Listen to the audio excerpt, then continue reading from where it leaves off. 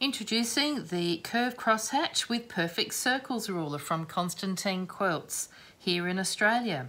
These have been designed and made here in Australia. This ruler has been out of stock for quite a while in my No Frills range, and this is the new version updated with beautiful etched guidelines to assist you with quilting designs on your quilt tops. The added advantage are the perfect tiny circles. You can stitch 1/4 inch, 3/4, 1.5, 1 and a 1/2 inch circle. And they have etched lines on the quarter marks of those circles. I'm just going to, in this session, show you a little bit more about curved cross hatching. Curved cross hatching is quite a common treatment on many quilts as an alternative to straight cross hatching. Straight cross hatching using straight lines does require a lot of marking to get them perfect, to make them look really, really good. You don't want to be just a little bit off because it's quite noticeable. Whereas with curved cross hatching, there is a little bit of give, a little bit of, it's a movement, so it's not nearly as perfect, but we do try and keep it as good as we can. It's a bit more forgiving. Curved cross hatching gives a really good three-dimensional feel to many blocks actually, but there's a couple of little tricks to understand when you set this up on how you want to do it. So I'm just going to demonstrate the first one here in this circle. The first thing we need to decide is which direction we want our curves to run. More commonly, they are run on 90 degrees to each other. So I may run it right through the center so that it goes through here in that direction and maybe through here in that direction. Now I haven't got that perfect, but it gives me the guidelines. On this ruler, put this under here so that you can see. On this ruler we have an etched line on the 90 degree, and then we have 2 more on the 45s. Most of the time we're going to be looking at this one.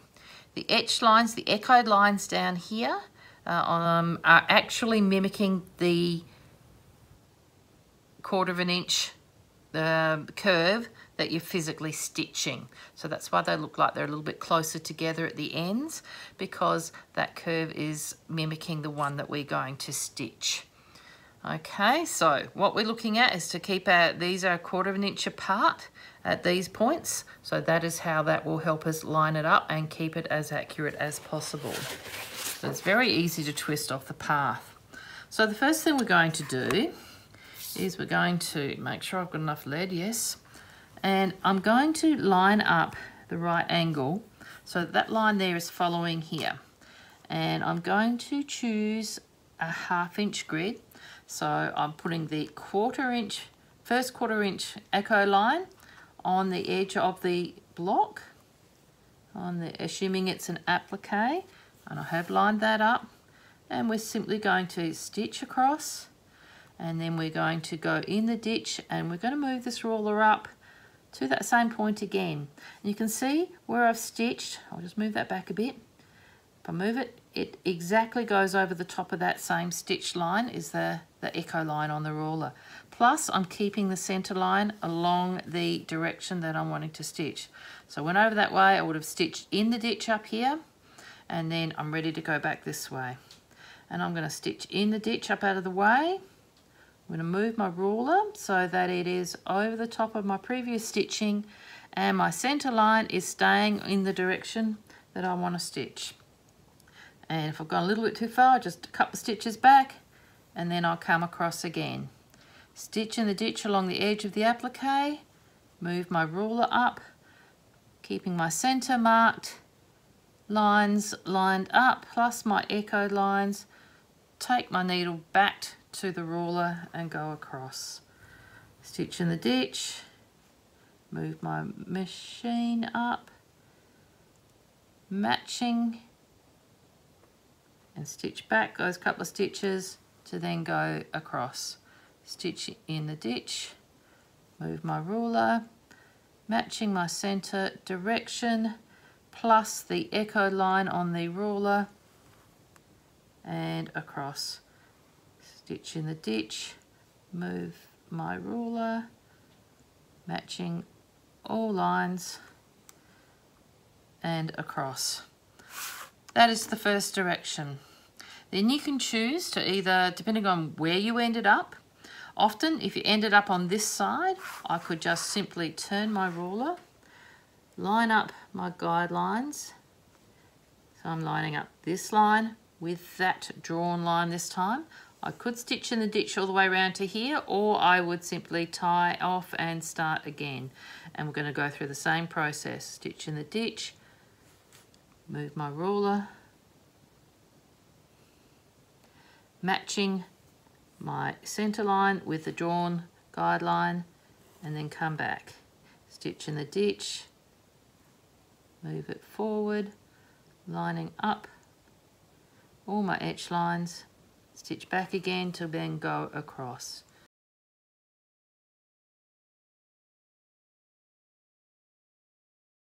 And across. And there is a curved crosshatch in a circle. So the next one I want to demonstrate is in this heart. Now instead of keeping them at a 90 degree, how about we'll do one where it goes right through the center this way, and one possibly that's going on an angle from the bump, and we'll do it like that, just to see the different effect that this may make. So we can start down here again, and I'm lining up my straight line and my 1/2 inch, and I'm going to go up there, move it forward, keeping that on the line. And of course you can do this 1/4 inch apart, 1/2 inch apart, 3/4, even 1 inch apart.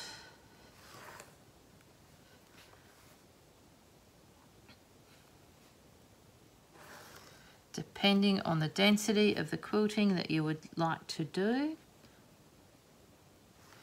Okay, so from there you would have to pause, and you can move the ruler out of the way, stitch in the ditch and come up the other side, and then put the ruler back in the right spot to continue over this way. And we could do the same again. Keep lining that up and across to here. And again, you could stitch in the ditch and across to the other side just to finish that one off. So we've got our curves going that way. Now let's see what happens when we turn around and come in this direction. Actually, I think it might be better if we went up that way. How about I change it and then we get the curve happening.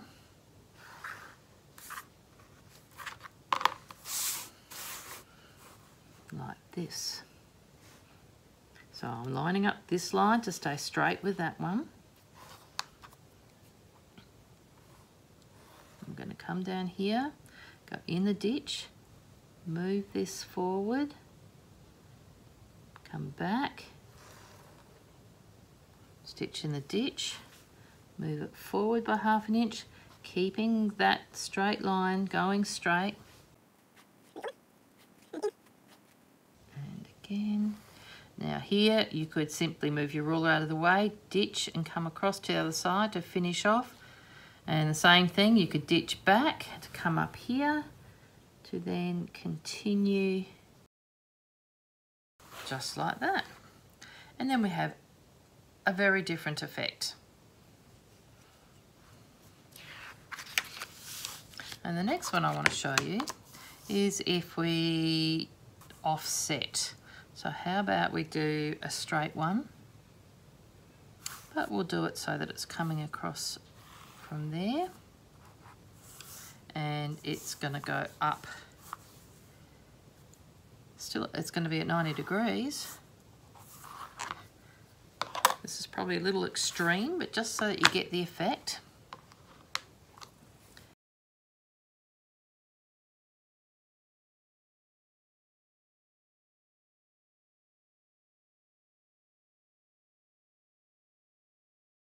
So I'm keeping this lined up and I'm keeping this one pretty close up there, and at the sides it will change. Now I've got to keep this going, and that's it, that's what it will fit. So you can see how it's curving around even further on that side, it's wider on that side, and that's purely because we've offset it. Okay, so now we're going to go this way, and this time the offset is way down here, so we may need to start back here to get that first line in.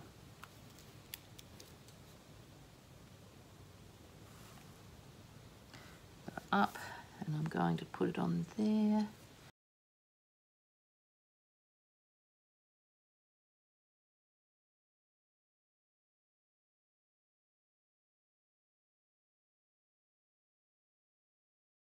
And here we go. And that's a different effect there. Now, to get some more inspiration, I do have about 3 of these books left, which is wonderful. The Art of Feather Quilting by Judy Allen. Now, in here, Judy does go into gives you some more ideas. I do love the idea of curved cross-hatching in between things, combined it with the curves and the straight lines, which is really nice. It's a slightly different treatment. And if I can find the right page. Besides being a book all about feathers, there is just one section in here that is about curved cross-hatching. So if you can see that one, you can see the different ways of putting the curves cross-hatching in hearts to get a different look. And on this page is quite a few different alternatives on putting it in ovals or circles, and then of course in different shapes over here. So it's a great outline on how you would do it. I love the plumpness of the feathers in here. You can see that one there. So that one is actually coming up from the base of the heart and then coming across in that direction. So that was the first example I showed you. And of course you can achieve all of these curved cross-hatching designs, not just with the curved cross-hatching ruler. You can use the circle rulers with all the etch guidelines to help line everything up on these ones. They also have a 1/8 inch mark on the bottom of the ruler, so you can have an extra measurement to really fine tune some really fine work if you want them 1/8 of an inch apart, as well as the 1/4 inch line markings. The rulers will have those. And then the smaller circle rulers will give you a much stronger curve when you're stitching smaller pieces, whereas the curved crosshatch ruler will give you a shallower curve, a 12-inch curve actually, that you can use in larger spaces or gentler curved cross-hatching.